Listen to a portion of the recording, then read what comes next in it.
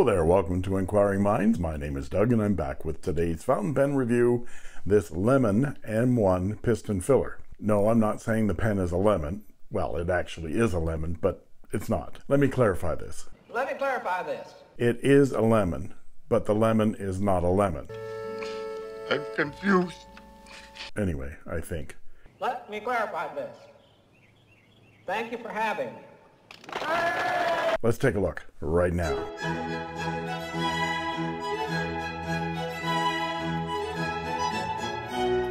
And even before opening this package from China, I can tell this pen is a real lemon. Ooh, I got a pen sleeve.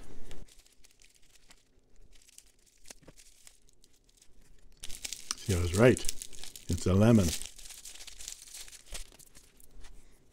Well, I thought this was going to be some kind of red, but it's a lemon, and it looks brown. Your guess is as good as mine as what this is in terms of the manufacturer. Manual grinding lemon.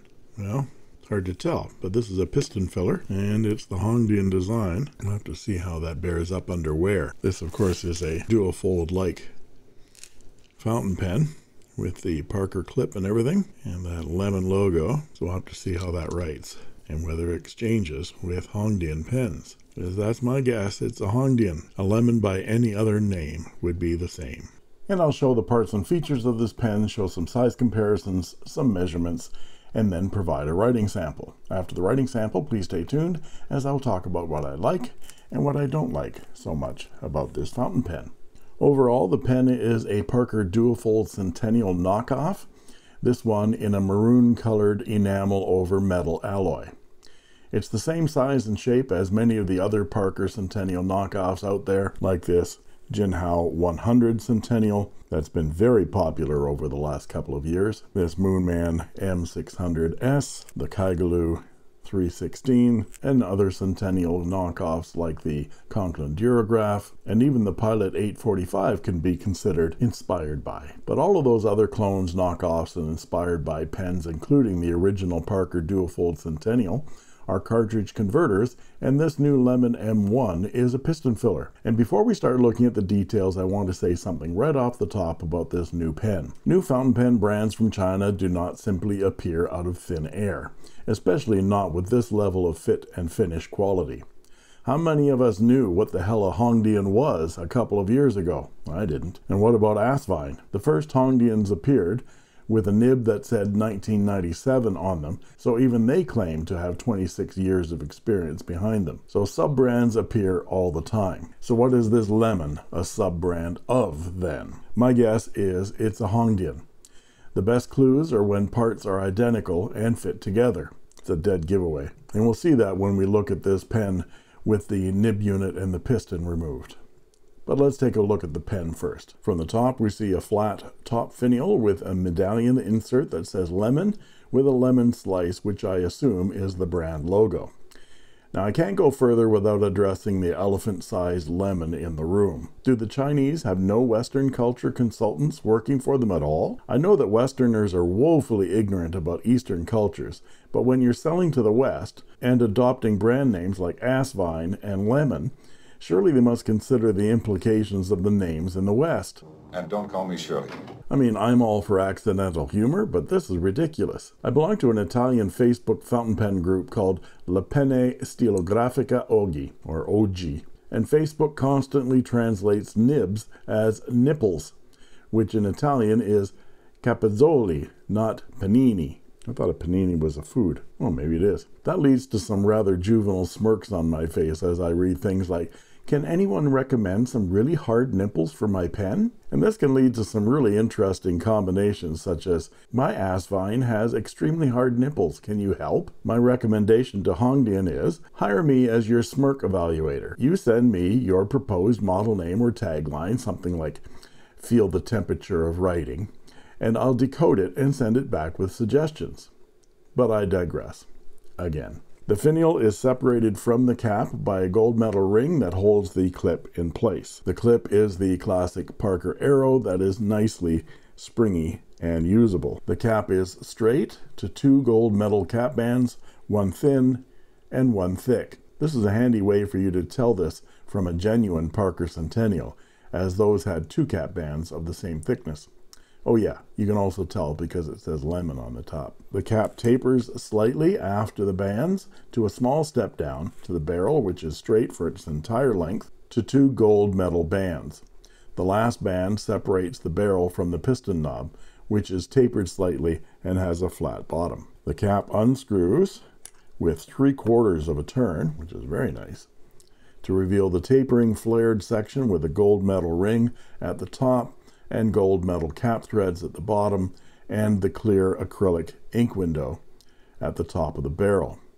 The section does not unscrew from the top of the barrel. And we see the number 6 size two-tone steel lemon nib and black plastic feed. The nib and feeder are part of a nib assembly that unscrews for maintenance or swapping and is identical to the Hongdian NS1 piston filler nib unit. The section has the same enamel over metal finish and is nicely comfortable. It's almost identical to the section of the Parker Duofold Centennial. Let's get a closer look at this nib. This is what Lemon, or at least the retailer, called a long knife nib.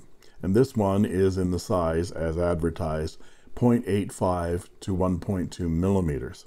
That would be the size of the tipping, not the size of the line, as we'll see. The nibs are available in 8 different sizes, something we've rarely, if ever, seen from Chinese manufacturers. There are 2, quote, blade nibs, 4, quote, long knife nibs, an EF and an F available. And the nib is in a nice two-tone with a swoop on it that resembles a Yovo nib very closely.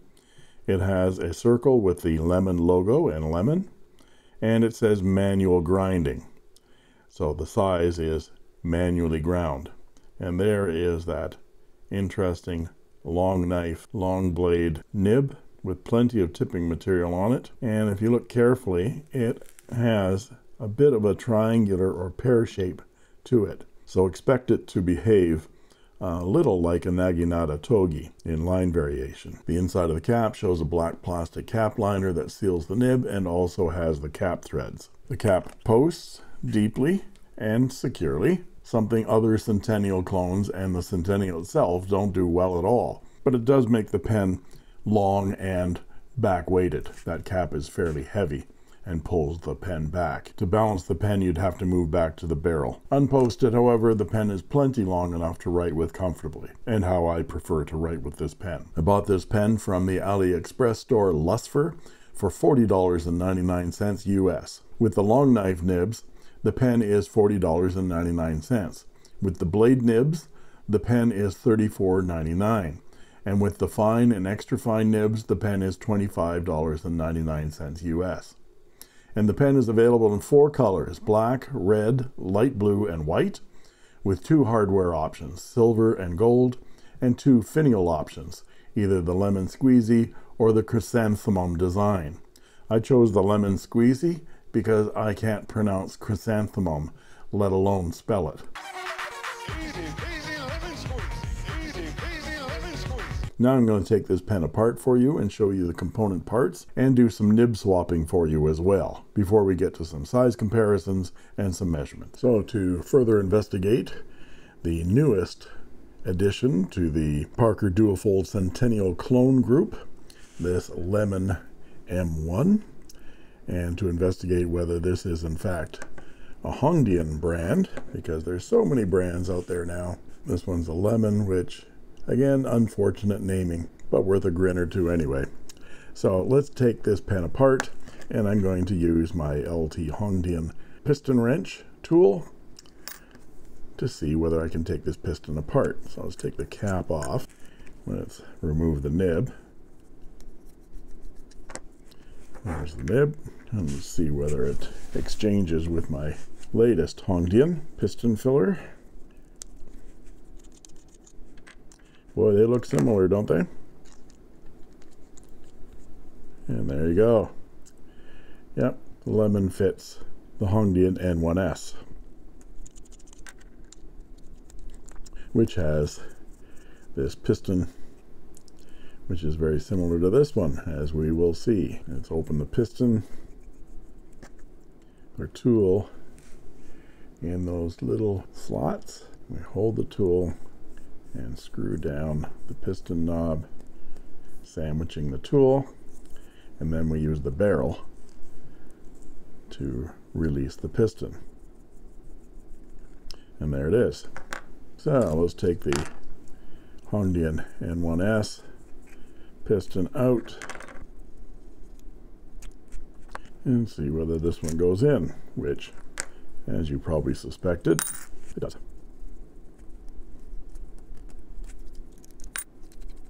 There you go.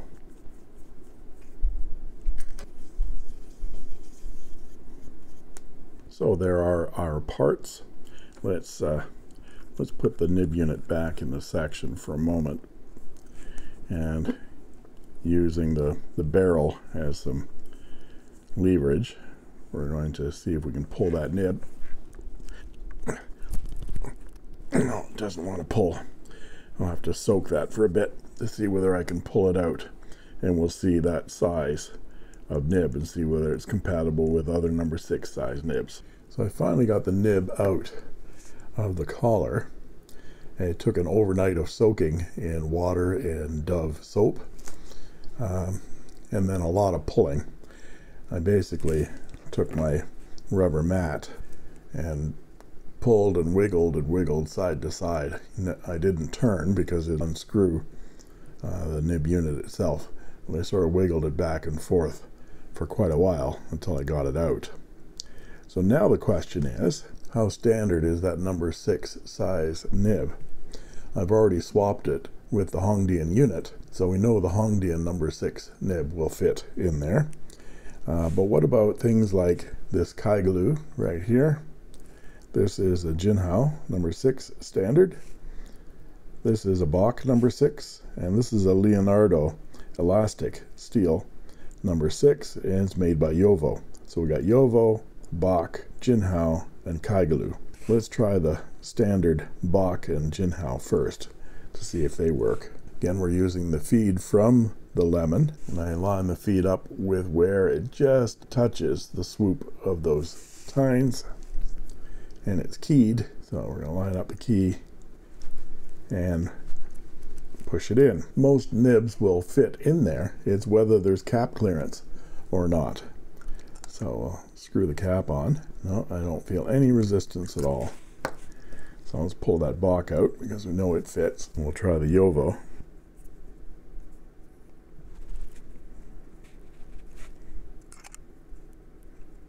Yep, works. Now let's try the Jinhao number 6.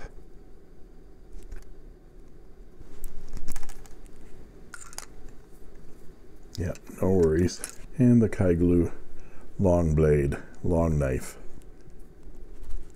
That one went in the easiest of all of them.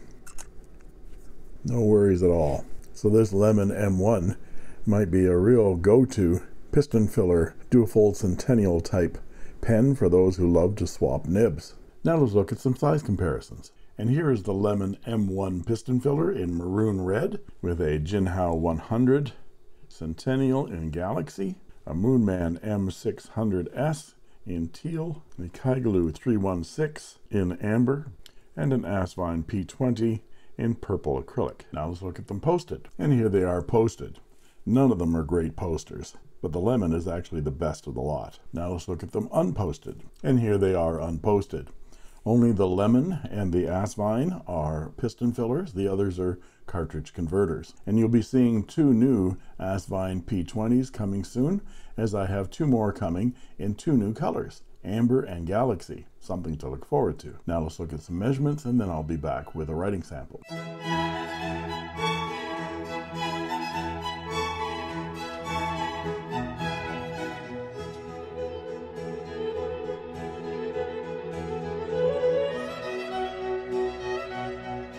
And we're back with the writing portion of the review. This is Clairefontaine 90 GSM paper, and this is the Lemon M1, and it has a number 6 size steel long knife nib. Let's check the wetness here. As you can see, it's nicely wet.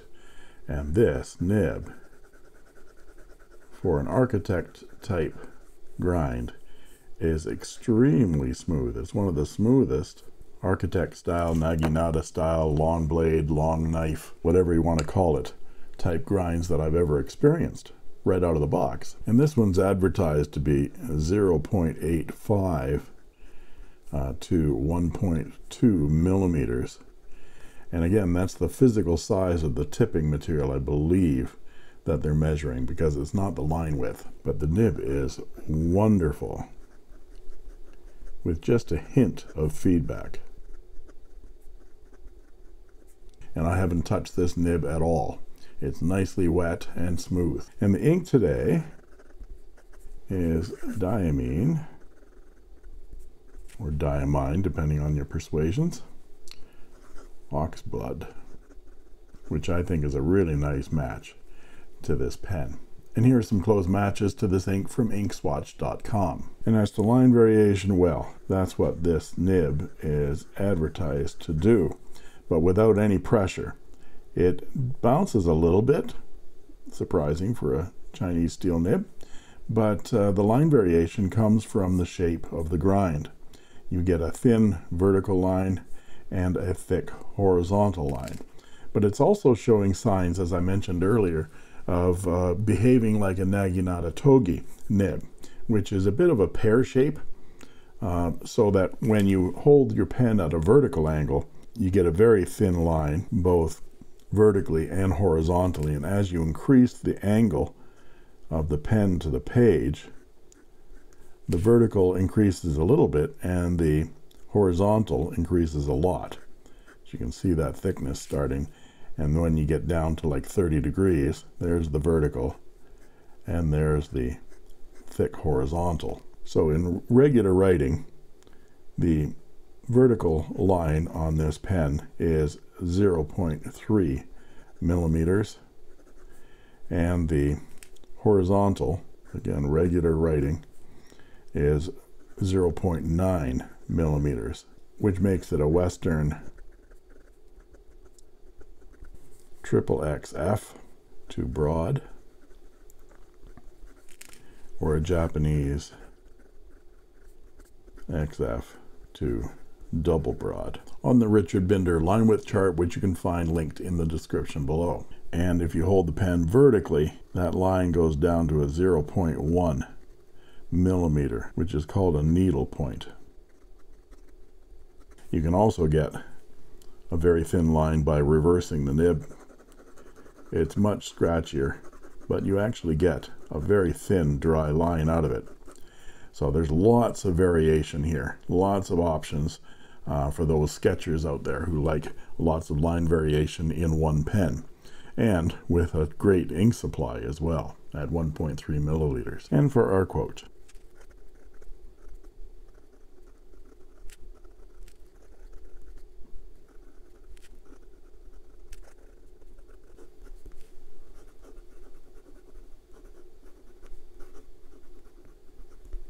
and for some quick writing: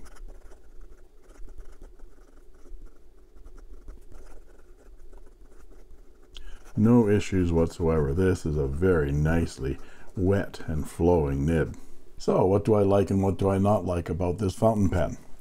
Well, I really didn't expect to like this fountain pen. For some reason, I don't know what, perhaps it's just prejudiced against the new brand. But this pen is extremely well built with solid construction. It's hard to beat the form factor of this pen, as it's one of the most popular styles of fountain pen in history, based on the reissue of the Parker Duofold to celebrate Parker's 100th anniversary in 1987, the Parker Duofold Centennial. But the best part of this Centennial clone is the nib. This long blade nib might cost $15 more, but it's really worth it. The effortless line variation and flair you get in your writing from this pen in an extremely wide range is really marvelous. Turn the nib over and you get a needle point as well. And the pen comes with a huge 1.3 milliliter ink supply and an ink window as well. And it's the only Centennial clone fountain pen I know of that's a piston filler. The only pen that comes close to its size and form factor with a piston is the Pelikan M800. Let me know if you know of another. I know you might say that the Hongdian NS1 is a piston filler that's close in size, but this pen is modeled on the Pelican, not on the Centennial. The only negative I can think of about this pen is the material, and therefore the weight. Because it's made of a metal alloy, and I'm saying metal alloy because it doesn't look or feel like brass to me. It's some kind of white metal alloy. Because it's a metal pen, it's heavy and visually uninteresting with only 4 colors. If Lemon could make this out of turned acrylic, say some of the cool acrylic stock that Hongdian seems to have in stock right now, nudge nudge, wink wink, say no more, snap snap, grin grin, wink wink, nudge nudge, say no more, they'd really have a winner on their hands, and it would rival the very popular Jinhao 100 Centennial. Can you see this pen in this Galaxy acrylic? I can, and I'd buy that for $1. I'd buy that for $1. And there you have it. If you like this video, please like and subscribe, and don't forget to ring that bell to get instant notifications whenever a new video is posted. And please look in the description for a link to Goldspot Pens, as I'm now an affiliate of the online store, and when you shop at Goldspot using my link, you'll be supporting my channel as well at no extra charge to you. You can also join as a member of my channel for only 99 cents a month, and I guarantee I'll answer your comments in the comment section, and you'll get cool emojis, badges, and sneak peek unboxing videos as well. And that just leaves it for me to say thank you for watching.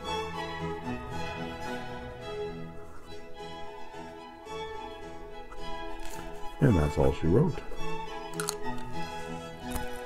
I made this.